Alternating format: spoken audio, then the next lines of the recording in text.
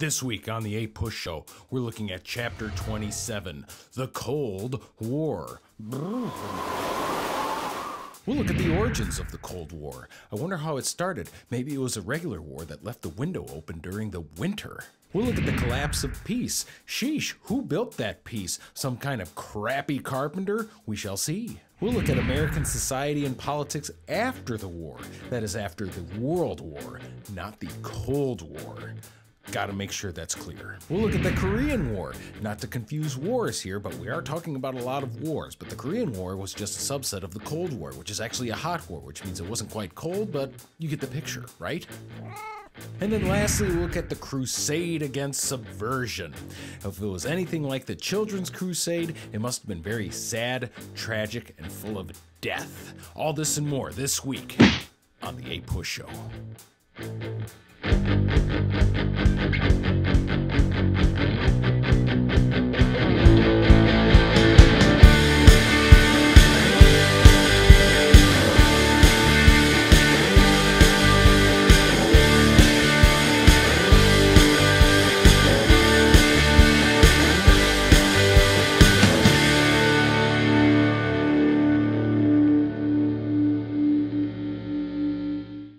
We begin this chapter on the Cold War with a look at what happened between the United States and the Soviet Union. I mean, during World War II, they were friends. One minute you're high-fiving at the Elbe River, toasting to the end of Nazi fascism. Next thing you know, you're boycotting each other's Olympics and aiming nuclear weapons at each other. But thankfully, this chapter is called the Cold War, not the nuclear hot war, as the United States and the Soviet Union never engaged in a full-scale total war like World War II, which is a very good thing.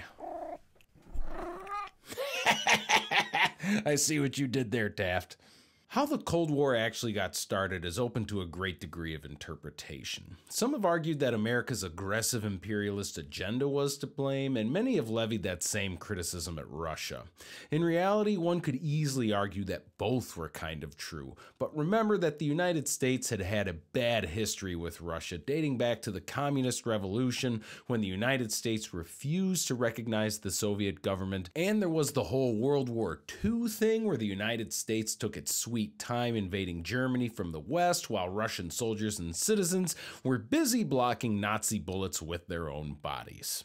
On the surface, the tension between the Soviets and the Americans lied with conflicting visions of the post-war world. The United States wanted the world to abandon the old systems of military alliances and what they would call spheres of influence, which is basically a fancy way of saying imperialism. British leader Winston Churchill, President Roosevelt, and Russian leader Joseph Stalin agreed in the Atlantic Charter of 1941 to this post-war vision of no spheres of influence. But Russia really wanted spheres of influence in order to increase their nation's power, and the British had one of the most impressive spheres of influence ever to exist in the world. Needless to say, the United States' vision was not in tune with that of Britain and Russia, who wanted, in a way, to return to the old modes of imperialism that had existed before the onset of the First World War. And we would see these conflicts of interest emerge during wartime meetings between the United States, Britain, and Russia. During meetings in Casablanca, Morocco, and Tehran, Iran, the Big Three, as they were called, would discuss issues like when the Western Front would open up to relieve Russia of fighting the brunt of the German army, or how soon Russia would help in fighting Japan, or who would get access to what oil fields that were recently discovered in the Middle East. You know, purely non-sphere of influence type stuff, just like the Atlantic Charter said. Right, Taft? Got a good mind to wash your mouth out with a bar of soap, mister. But one issue they never resolved was the dispute over Poland. Poland had been conquered by the Germans, and Russia wanted to extend its territory into Polish territory once the war was over, and they wanted to install their own puppet communist regime. Britain and the United States wanted to keep Poland the way it was before the war and reinstall the old Polish government that had been living in exile in London during the war. In the end, they did the reasonable thing and decided to not decide and hope that things would just sort of settle themselves out, which they did not. A year later, the Big Three would again meet, but this time at the Russian resort town of Yalta, located on the coast of the Black Sea. In this series of meetings, agreements would be made regarding the Russian reacquisition of territory in Japan following Japan's surrender, but major decisions would be made regarding the establishment of the United Nations and the future of Germany, or so it seemed. At Yalta, agreements were made regarding the establishment of the United Nations, which would be a multinational organization with 5 permanent members, each with veto power consisting of the United States, Great Britain, France, Russia, and China. The official charter would be ratified at a conference of 50 nations in April of 1945. And unlike the League of Nations, which died a slow political death, the United States Senate would immediately and overwhelmingly ratify the charter by a vote of 80-2. The disagreements over Germany and the fate of Eastern Europe would prove Yalta to be yet another meeting in which more issues remained unresolved than many had hoped. No agreement would be reached regarding Germany paying reparations, as Stalin wanted heavy reparations and a permanent dismemberment of the nation. Basically, Russia wanted to break Germany in such a way that it would be permanently destroyed and never able to come back and invade Russia again. Cool out, Mr. Mutilation. But Roosevelt wanted a reconstructed and reunited Germany. In the end, reparations would be kicked down the road for a future commission, and the United States, France, and Great Britain and Russia would each control a zone of occupation in the country and in Berlin, with a very soft plan on figuring out how to reunify the country in the future. In Poland and the rest of Eastern Europe, Roosevelt would watch with frustration as Stalin would install one puppet regime after another as the Soviet Union continued to expand its influence and control over the region. However, Roosevelt did not abandon hope in settling differences between the Soviet Union and the United States, but that hope died with him when he suddenly passed away of a stroke on April 12, 1945. And with the death of FDR, we see the hope of lasting peace between the Soviet Union and the United States die out, as well as the Truman administration would see Stalin's Soviet empire as nothing more than a loathsome empire led by a loathsome man. Loathsome, Taft. One of Truman's first policies as president was to, as he put it, get tough with Russia. Truman believed he would be able to get 85% of what he wanted with Russia. He would actually get far less. In a meeting at Potsdam in the Russian-occupied part of Germany, Truman met with Russian and British leaders where Truman would accept recognition of the communist government of Poland. He would also accept Stalin's proposed Russian/Polish border, but he would refuse to permit the Russians to claim any reparations from the British, French, and American side of Germany. Out of this, a new split of Germany would occur, as the western portion of the country would emerge as one nation, and the eastern portion, under the control of Russia, would emerge as another. In Asia, many Americans had visions of a strong influence in this region after the war, thanks to a strong partnership with a free and democratic China. But that would prove to be a disaster, as the so-called democratic government of Chiang Kai-shek was not only corrupt and incompetent, it was also not really in charge, as the ongoing civil war between Shek's nationalists and Mao Zedong's communists proved to be increasingly in favor of the communists. The United States continued to pump money and ammunition to the nationalists and even considered joining the war, but ultimately did not, as they watched helplessly as the communists eventually overran and took control of China. To counter the growth of communism in China, the United States sought to increase the power of Japan, their former enemy in World War II. The United States would remove restrictions on Japanese industry, as the nation would be rapidly developed to become a pro-Western alternative to China. Much like in Europe, Asia was proving to be less of a free and open region, but a region marred by sharp divisions between Soviet communists and American capitalist forces. With the hope of a free and tacitly American and British-controlled world vanishing in the wake of World War II, American diplomat George F. Kennan would call for a pivot in foreign policy. He would propose a new approach that would become known as the Truman Doctrine, which was basically the approach of containing Soviet influence throughout the world. At the time it was introduced, Soviet forces were looking to take control of governments in Turkey and Greece, and thanks to $400 million of American support to pro-Western governments in both of of those countries, communist forces were unable to take control. A key aspect of the containment policy of the Truman Doctrine was the Marshall Plan. The United States recognized Western Europe was in shambles after World War II and badly needed assistance, not only because the war was so brutal, but also because if assistance wasn't given, Western Europe could easily fall under the control of the Soviet Union. Secretary of State George Marshall would propose his Marshall Plan, which sought to give aid to Western Europe. After Czechoslovakia would see its government taken over by communists, Americans in Congress would rapidly accept this plan, and the Economic Cooperation Administration would be established to oversee the Marshall Plan in 1948. By 1950, nearly $12 billion would be invested into Western Europe, helping to increase industrial production by 64%, thus stabilizing the region, providing needed post-war prosperity and growth, and most importantly to the United States, ensuring long-lasting alliances and economic partnerships in Europe. As the United States increased its influence abroad, it also mobilized itself for war.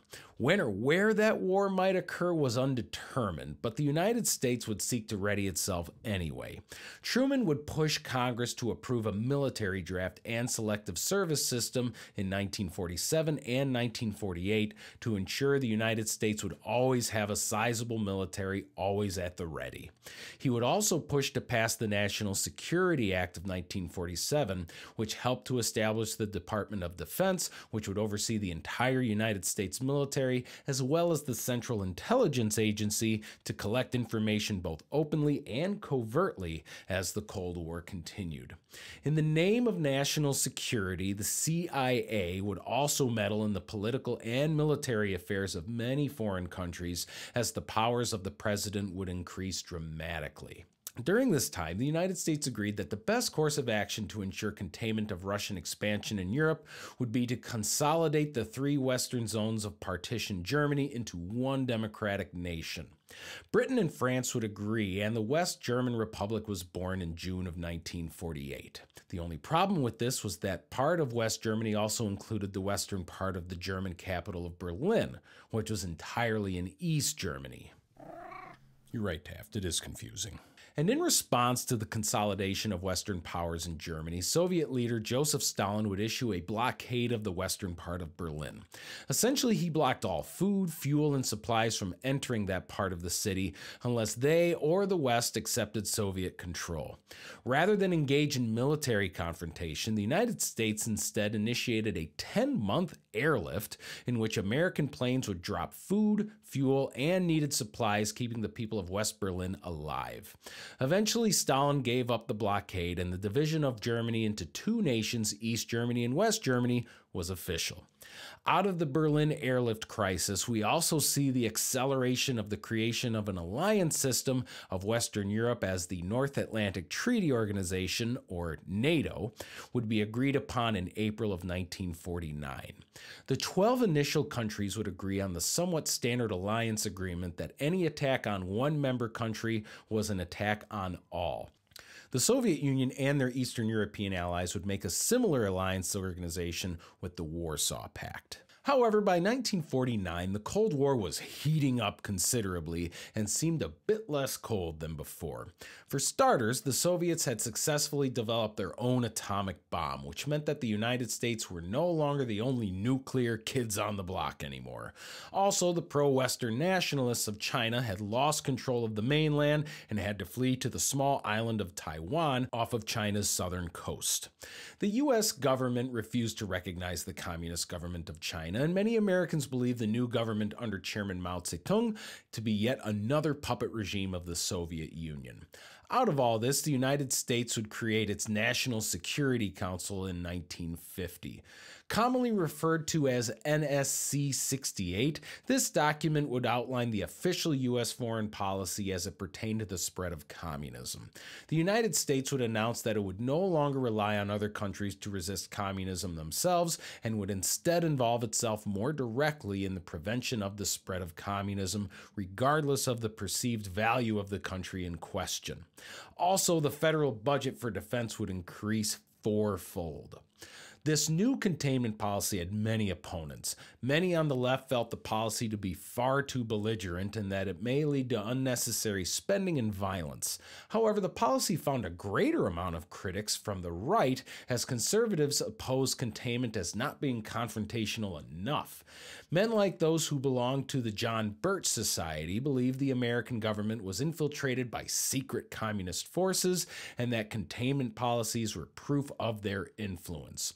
Though this group was seen largely as an extremist group, many Americans shared their belief that communism was the greatest threat to American society. You also had people like future Secretary of State for the Eisenhower administration, John Foster Dulles, who believed the containment policies had failed nations that fell to Soviet influence. Dulles believed that the United States should not just contain Soviet expansion, but should roll back areas of influence gained by the Soviets. Though the United States never adopted this policy, it certainly didn't much veer away from the policy of containment as long as the Soviet Union existed. And throughout our study of U.S. history, we see that we are a nation of duality, and our biggest duality is probably the idea that we are a free and independent nation, yet we deny freedom and independence to so many people in the United States, in particular people of color as well as women.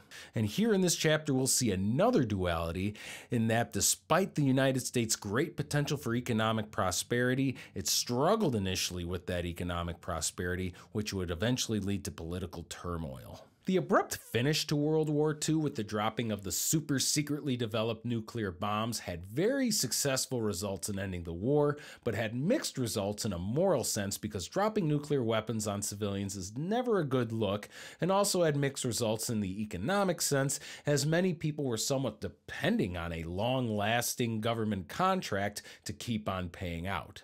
With the war's end and war provisions no longer necessary, the contracts and people who worked for said contracts were no longer necessary as well. But despite the abrupt end to the war, the United States did not struggle with reconversion as much as some had thought. Reconversion is a word that means going back to the way things were, and the post-war economy did quite well despite many people's fear that the economy may slip back into the depression of the 1930s. Many people had a good amount of money saved up thanks to wartime jobs, and now with the war over, consumer goods were now more widely available for purchase. In addition to the increased ability to spend, the United States government continued in its role as a national provider of economic stability with the implementation of the GI Bill. Also known as the Servicemen's Readjustment Act of 1944, the GI Bill gave veterans of World War II cheap mortgages to buy a house or loans to open a small business or a free college education. Now, of course, as this was still the United States in the 1940s, the GI Bill, much like the New Deal, also worked to solidify economic racism as mortgages and loans would often be denied to African Americans unless they chose to live or open a business in underdeveloped and federally designated areas for Black Americans, and many universities still refuse to admit Black students regardless of their service for their country. But the GI Bill did succeed in pumping additional money into the national economy. However, with a great deal of additional money circulating in the economy, as is often the case with inflation causing the price of everything to go up quickly, people's wages and salaries usually struggle to keep up as well. As a result, the labor movement, which had been increasingly active and confrontational throughout the late 1930s and throughout the war, would continue its use of strikes and labor stoppages to advocate for the well-being of workers and their families.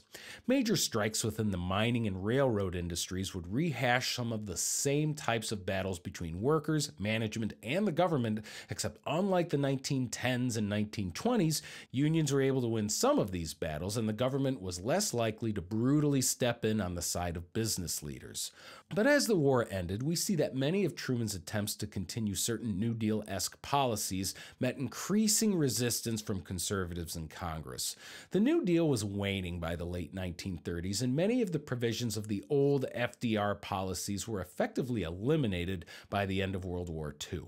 Truman attempted to continue some of those policies with his Fair Deal proposal. The proposal sought to do things like expand Social Security benefits, more federal action to ensure employment and housing, more permanent laws regarding fair employment practices, long-range environmental and public works projects, and government-sponsored research and development. But conservatives were winning more and more seats in Congress as many Americans grew suspicious, frustrated with increased government spending and the increasing role of government in people's lives. Republicans were able to win back the House and the Senate, which doomed many of the proposals that were part of Truman's Fair Deal. The most notable action of the new Republican Congress was the passage of the Taft-Hartley Act. Taft-Hartley was named for leading Republican Senator Robert Taft, who was actually the son of former presidents and Supreme Court Justice and cat namesake William Howard Taft. Despite Taft the cat's pro-labor stance, Taft-Hartley was terrible for labor as it made closed shop businesses illegal. A closed shop is a business that won't hire anyone outside of the union. Though many workplaces still force new employees to join a union or bargaining unit once hired, the new law allowed states to pass right-to-work laws, which prohibited a workplace from forcing workers to join a union upon getting hired. Though this would not destroy the labor movement as many had feared, it did damage weaker unions that were made up of people with little to no experience being a union member. And in the presidential election of 1948, we start to see cracks begin to appear in the previously unstoppable Democratic coalition. As Truman continued to fail to pass many of his New Deal-esque Fair Deal proposals through the conservative Congress, two large Democratic coalitions would defect from the party. More leftist progressives were frustrated with the Truman administration's inability to pass legislation and willingness to compromise on issues they felt should not be compromised. As a result, they would leave the party and form a new progressive party, but the larger defection occurred among conservative Southern Democrats who were outraged by proposed legislation that would ensure civil rights for African Americans. Southern Democrats, also known as Dixiecrats, would defect and form the States' Rights Party. And as you may remember from the Civil War, when the South refers to states' rights, it almost always means a state's right to allow white people to oppress and exploit black people. But despite these defections and almost everyone thinking that he was going to get absolutely whooped, Truman won anyway in 1948. He ran against Republican candidate Thomas Dewey, the dignified, competent, and capable governor of New York. But Truman ran a vigorous campaign in which he traveled 32,000 miles, delivering 356 speeches, and appealed to many workers and minorities. His strategy worked as he was able to win 303 electoral votes and 49.5% of the popular vote, compared to Dewey's 189 electoral votes and 45.1% of the popular vote. But despite his victory, Truman continued to be denied by the conservative Republican Congress. Now, Truman did achieve some victories with raising the minimum wage, expanding Social Security, and ensuring some low-income housing measures, though this policy was also severely underfunded in its execution and also very racist, as it essentially worked to ensure long-term housing segregation. But Truman could not pass laws regarding national health insurance or civil rights, but he was able to desegregate the military, and the Supreme Court did decide that the federal government could not be used to enforce private agreements or covenants among white homeowners to keep African Americans out of white neighborhoods. It's also worth noting that though the government ruled that it would enforce these covenants, it did not do anything regarding making these covenants illegal. But looming like a giant cloud over all of the political and economic events of the time was the specter of the nuclear age. The amazing power of nuclear weapons excited and terrified people the world over, as some naturally feared the worst, as the potential for the world to be completely destroyed seemed more real than ever, especially with the United States and the Soviet Union both having nuclear weapons and both hating the other. Film and television of the time often featured stories regarding disastrous futures because of nuclear war, and also featured characters who expressed feelings of isolation and fear in this scary new world. But many were excited by the potential of this new technology, as the prosperity of the age as well as the recent victory in World War II made many Americans believe that though nuclear technology did make for truly terrifying and powerful weapons, it could also provide key assets like cheap electricity. As a result, nuclear power plants sprang up all over the country as most Americans celebrated the progress these facilities represented, with little thought to the danger they could present. But of course, one can't get too happy about nuclear technology, especially when nuclear technology is so closely associated with weapons of mass destruction, especially the weapon of mass destruction, which could spell the end of humanity as we know it. And the potential for nuclear destruction seemed frighteningly high, as the communist worlds of the Soviet Union and China were in conflict with the worlds of the capitalist United States over a conflict in the peninsula of Korea. Much like Eastern Europe, there was a great deal of disagreement between the United States and communist nations of China and Russia regarding the future of Korea, which had been occupied by the Japanese throughout much of the 1930s and the early 1940s. The Soviets supported the communist regime of North Korea by heavily arming it, whereas the United States supported the pro-Western government of Syngman Rhee, who had a small army that he primarily used to suppress opposition within his own South Korean government. The North saw the weakness of the South as an opportunity to reunify the country and would invade their southern neighbor. The United States would then act upon their foreign policy of containment outlined in NSC/68. They would invade Korea and seek to push out the Communist Army of the North, not simply as an act of containment, but an act of liberation to provide a free, independent, democratic, and unified Korea. Using provisions within agreements in the United Nations, a predominantly American-led invasion of Korea began in the summer of 1950. The vastly superior American army pushed Korean communist troops further and further north, and American troops were able to conquer the North Korean capital of Pyongyang. However, this speedy invasion would turn into a stalemate once China got involved, something Truman had hoped to avoid. Truman's general, Douglas MacArthur, advocated that the United States bomb key Chinese regions, invade China, and perhaps even use atomic weapons on China. Truman refused to give MacArthur permission to wage this type of war, but rather than simply follow Truman's demands, MacArthur would express his own outrage towards the president in a public letter. Truman would fire MacArthur for his insubordination in 1951, but the majority of Americans supported MacArthur, and his return to the United States from Korea was met with wild enthusiasm. Truman's popularity waned for a bit as the stalemate in Korea continued, as peace talks and the war itself would stretch from 1951 to 1953. The Korean War did not see nearly the degree of mobilization that the nation saw in World War II. However, wartime production during the Korean War did help avert a recession thanks to government spending. There was also an attempt to broker the same sort of no-strike policy regarding labor with Truman's attempt at wartime economic regulation. However, organized labor would achieve two key victories with a successful nationwide steel strike in 1952 and a key Supreme Court decision that declared the president overstepped his powers when he tried to use the government to seize steel mills during the strike.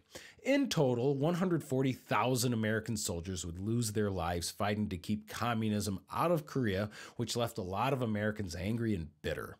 Out of this bitterness and anger came suspicion that something within the United States itself was wrong and must be rooted out. Which brings us to our last section of the chapter, the Crusade Against Subversion. Just as World War I saw a Red Scare after its close, World War II would see a much larger Red Scare as the United States worried about communist influences within its own country, as the Soviet Union presented a real communist blockage of American dominance throughout the world. We'll take a look at how anti-communist hysteria emerged in the 1950s as the mostly overblown fear of communist infiltration in the federal government would cause the ruins of thousands of careers and would cause the end of 20+ years of political dominance by the Democratic Party. Taft, are you a communist? That's not how communism works, Taft. Like a lot of analyses of various cause and effect relationships throughout history, the Red Scare of the 1950s has numerous causes, with no single cause clearly taking precedence over others. But the Red Scare did have a few main causes. One, people were frustrated with the massive casualties and overall lack of success in Korea. Americans fresh off the victory of World War II expected Korea to be a pushover and were baffled as to why victory wasn't swift and decisive.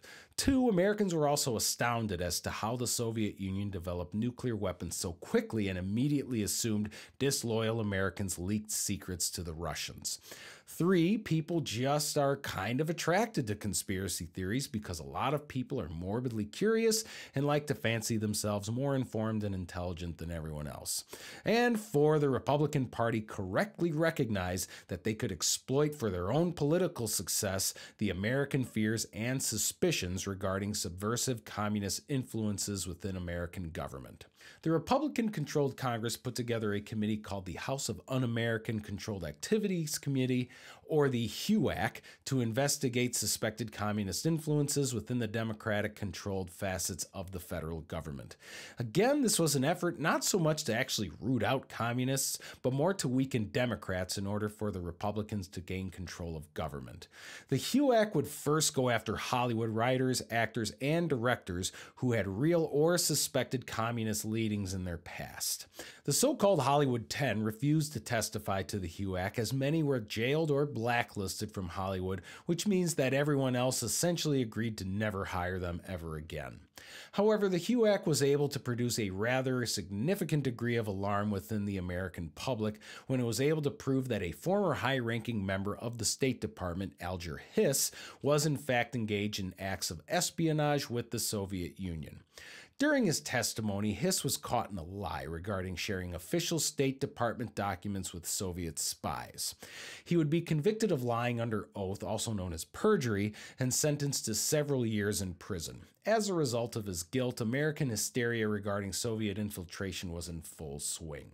And the truth was, a lot of the accused either sympathized with communist organizations or were active members of communist organizations within the previous 3 to 4 decades. Socialism and communism had a great deal of support from various parts of the country at the time, especially when so many elements of capitalism had failed to meet the basic needs of so many people. However, to connect these people's past dealings with communist organizations with the conspiracy to subvert the United States through shadowy dealings with the Soviet Union was often very difficult to prove, but certainly not impossible. It was also entirely possible during these times that the simple accusation was indicative enough of a sentence of guilt within the court of public opinion. Out of the initial success of the HUAC, the Truman administration sensed that it had to acquiesce to the HUAC and anti-communist sentiments throughout the country. They would attempt to root out suspected Soviet subversion within government by instituting a policy of loyalty review in order to see who could potentially be seen as threats to American government. As a result of these loyalty reviews, over 2,000 employees were forced to resign, with another 212 dismissed because they were deemed to be a security risk.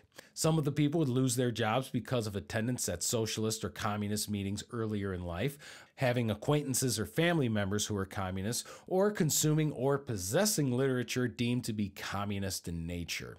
The director of the FBI, J. Edgar Hoover, would harass numerous Americans suspected of espionage, and despite a presidential veto from Truman, Congress would pass the McCarran Internal Security Act, which required all communist organizations to register with the government. A great deal of the anti-communist hysteria came from the fears rooted in the fears of sharing nuclear secrets with the Russians. The successful conviction of Klaus Fuchs, as well as Ethel and Julius Rosenberg, of secretly funneling secrets from the Manhattan Project to Russian operatives seemed to confirm to many Americans that not only were there subversive forces working within the government, but that these forces had to be rooted out immediately. And it was this hysterical fear that made the rise of such an absurd figure like Joseph McCarthy a somewhat comical, yet terrible and real period in American history.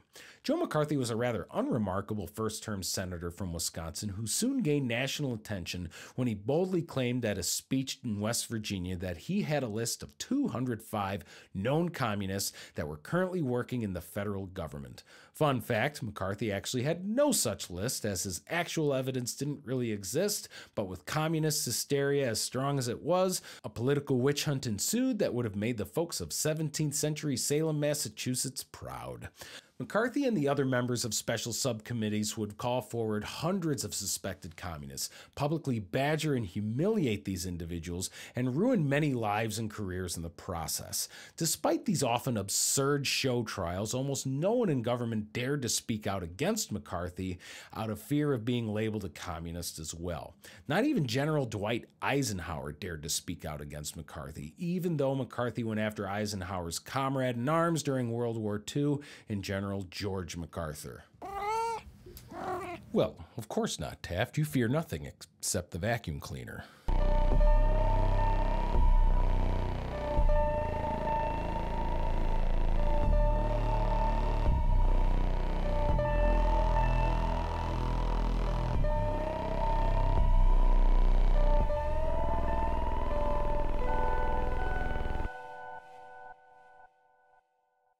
What McCarthy represented was a lot of resentments rolled into one. There was a huge fear and resentment of communist influence, sure, but there was also a great deal of resentment from Republicans towards Democrats, as well as members of their own party who refused to always toe the party line.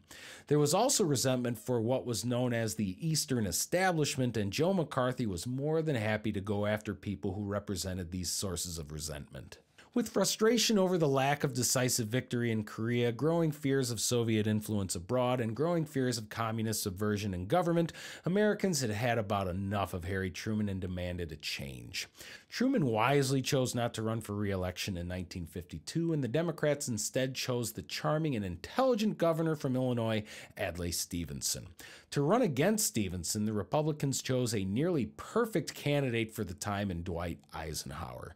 One of the military heroes of World War II, Eisenhower seemed the perfect leader for a country frustrated with a lack of victory in Korea and the perceived failure to assert American dominance against the Soviet Union both inside and outside the United States. To bring the conservative Republican revival full circle, Eisenhower would choose as his running mate the young California Senator Richard Milhous Nixon, who had made quite the name for himself championing some of the same repressive attitudes towards perceived communists as Joe McCarthy. With Eisenhower's status as a strong war hero and Nixon's willingness to root out subversion even if it didn't quite exist, the Republicans won the 1952 election, easily winning 55% of the popular vote and 442 electoral votes to Stevenson's 86. Eisenhower's victory marked the end of 20 years of Democratic dominance and marked the end of the worst of the post-war turbulence. The prosperous yet rather repressive era of the 1950s was underway. Next week, we'll look at the culture of affluence within the 1950s as the mainstream American culture of conformity tried to suppress certain influences of nonconformist culture with very mixed results. On behalf of myself and William Howard Taft, thank you guys so much for watching, and don't forget, we gotta keep pushing, G.